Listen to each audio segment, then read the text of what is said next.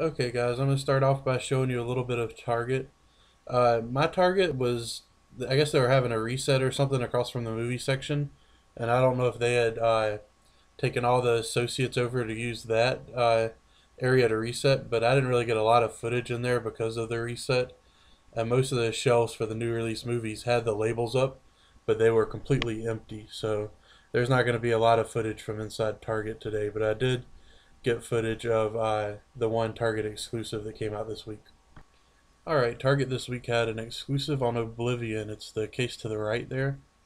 It was $19.99. And then they also were sold out of Mud, or they hadn't put them out yet. And they had On the Road as well for $12.99. I think that Target ended up having the best version of the Oblivion. It ended up being $17.99 after the 10% cartwheel discount.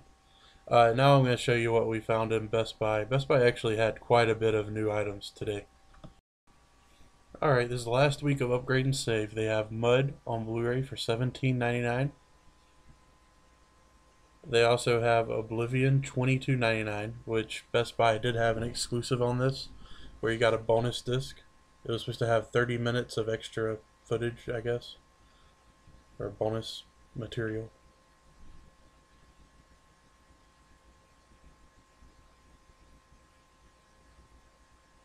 They also had A Place Beyond the Pines, $22.99 on Blu-ray.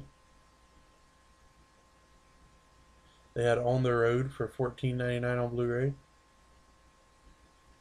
And then To the Wander, $19.99 on Blu-ray. Sword in the Stone, $24.99. Oliver and Company, $19.99.